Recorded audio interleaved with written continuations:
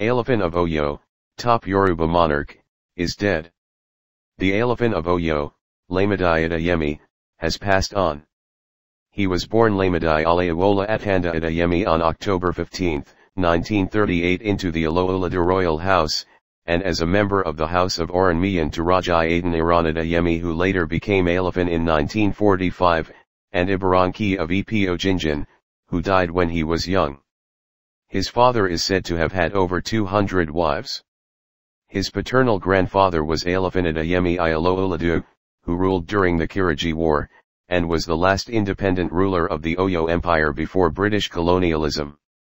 King Adeyemi, the third from the Alowodu Ruling House, died in the late hours of Friday 22 April 2022 at the Babalola University Teaching Hospital, Ado Ekiti. The remains of the top Yoruba traditional ruler were brought to Oyo in the early hours of Saturday 23 April 2022 and traditional rites began.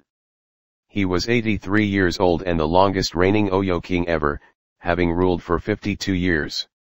The governor of Oyo State is expected to make an official announcement upon receiving the report of the monarch's passing from the Basharan of Oyo, who will now lead Oyo before a new king is installed.